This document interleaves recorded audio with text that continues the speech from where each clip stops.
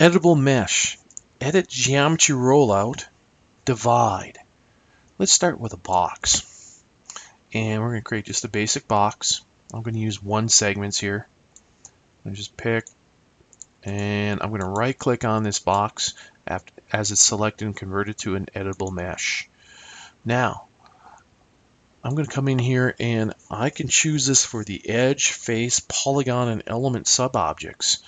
And what this does is if I, for example, have a face, it will take, and when I select a face, it will divide it into 3 smaller faces. So I come down and pick any one of these sub-object levels, as I just mentioned, and then I come down and into my edit geometry, I come down and I pick divide. And when I pick on divide, I pick on a face.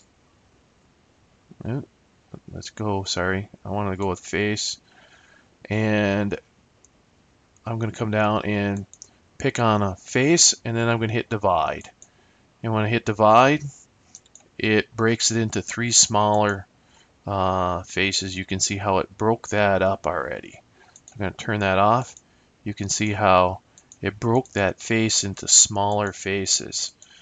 Alright, so I'm going to come up here. I have 2 faces right now, and I'm going to come up and say divide, and now it broke that into smaller faces. Okay, so now it's in the 3 faces. So whenever I pick on a edge, face, or polygon, or an element, it'll break, the divide will break it up into 3 different elements. So in this case, 3 different faces. It was 1, now it's 3.